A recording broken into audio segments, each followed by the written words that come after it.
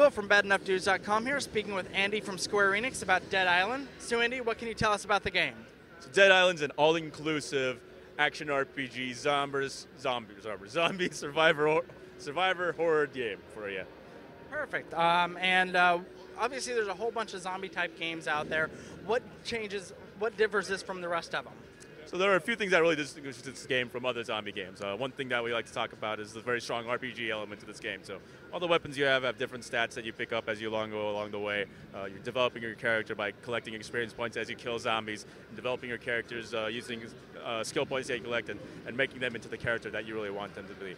Beyond that, there's of course the melee-based action that's very, very unique and different from other games, not just zombie games, but all games out there, generally speaking. So you have this melee combat where the zombies are coming at you, getting in your face, trying to bite your head off or strangle you and really get at you, and you have to fight them back with the weapons that you find around you in this realistic resort setting. So you'll find some oars, some baseball bats, other recreational equipment, and you have to use those things to beat these zombies back and keep them from trying to get you.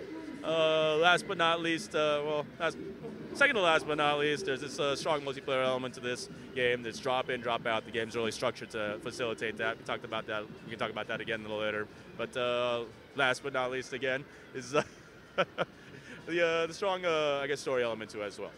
There's this emotional story that's being told through the characters, the NPCs that you encounter through the game, and then also through the backstories that are told about each of the characters as you progress through the day. Okay, and you mentioned multiplayer, and you may not be able to go into it much, but how many people can play at once? Exactly. So it's up to 4-player co-op multiplayer, and that's each of the 4 players basically represent the 4 characters and 4 character types that you can select in the game. But it's all pure co-op, all pure campaign-based. Your friends can drop in and drop out and help you complete missions, say any of the story-based missions that help progress the game along, or any of the side missions that you choose to take on and to help NPCs that you might meet on the island. But it's all campaign-based, so anybody can drop in and drop out at any point of the game. Perfect. And when is the release date for it? So Dead Island will be out on September 6th on PC, Xbox 360, and PS3.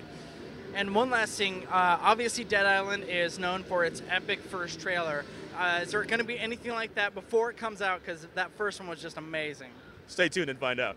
Perfect. Well, thank you very much. All right, thank you. Will from Bad Enough Dudes, signing out.